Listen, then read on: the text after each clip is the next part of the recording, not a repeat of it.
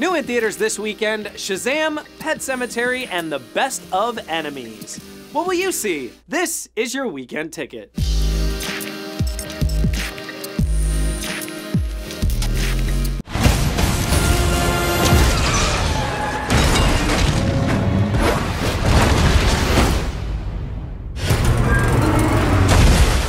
Did you see that? Yeah, you electrocuted a bus and almost killed these people.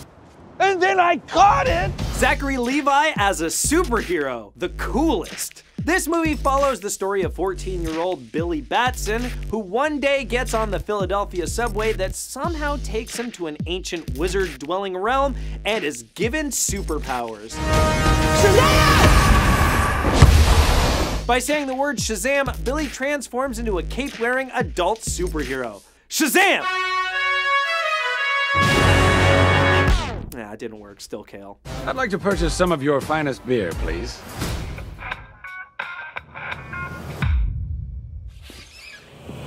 This movie is for you if you like comedy superhero movies. You find coming-of-age movies with a Tom Hanksian big twist super powerful, or Shazam! Dang. You leave tall buildings in a single bound.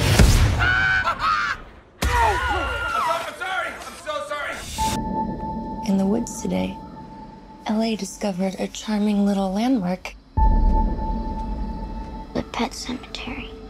Also out this weekend, Pet Sematary. This supernatural horror is the second adaptation of the Stephen King novel, with the first being the 1989 film.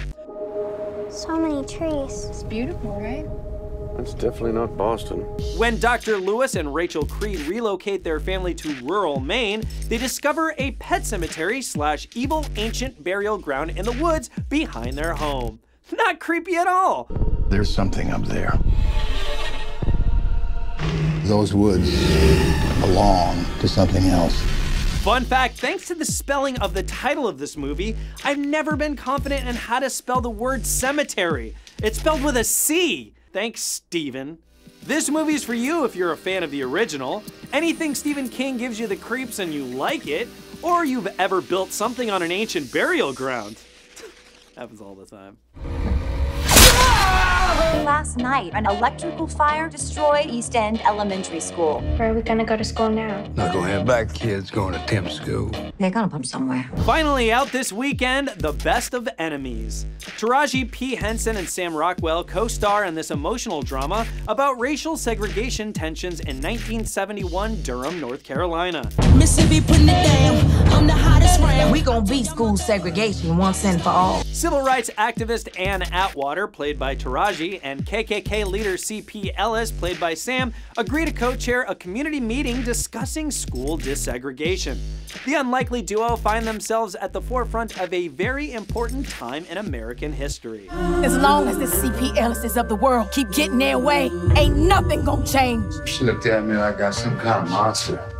What'd you expect? This movie is for you if you like historical dramas about the civil rights movement, or you're impressed by the acting chops of Taraji P. Henson and Sam Rockwell.